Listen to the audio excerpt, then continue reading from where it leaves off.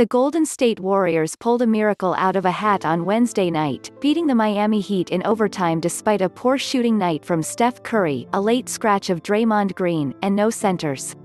So how did they do it? By succeeding at their pregame keys to victory, or some other way? Let's find out by revisiting the keys. Lock down DThe key, put the defensive clamps on a struggling offense, from start to finish. The outcome, this one got better as the game progressed. After allowing 36 points in the opening frame, the Dubs allowed just 25 points in each of the second and third quarters to start getting back into the game. It culminated with holding Miami to 19 fourth-quarter points, and just 7 in the extra frame.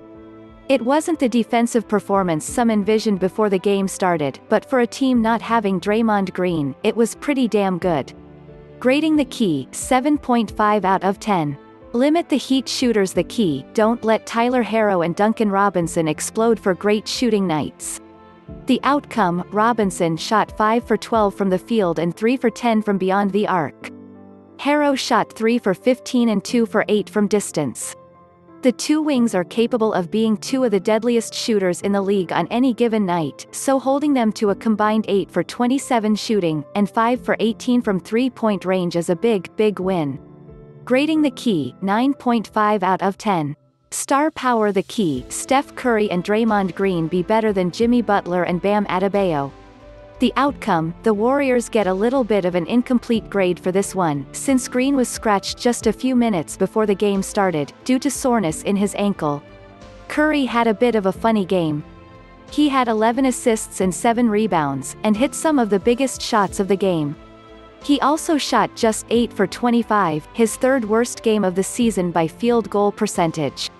He was 5 for 20 from beyond the arc, the 20 shots were the most threes he's attempted in a game this season, but the 5 makes were tied for 10th in his 29 games. Statistically, Adebayo and Butler were better, as the former had 24 points on 10 for 16 shooting, and the latter had a triple-double of 13 points, 12 rebounds, and 11 assists.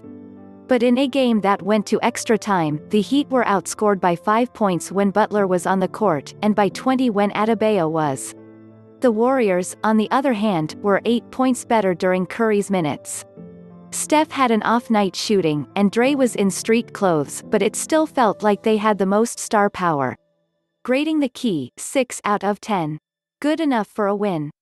On a night like that, it's really all that matters.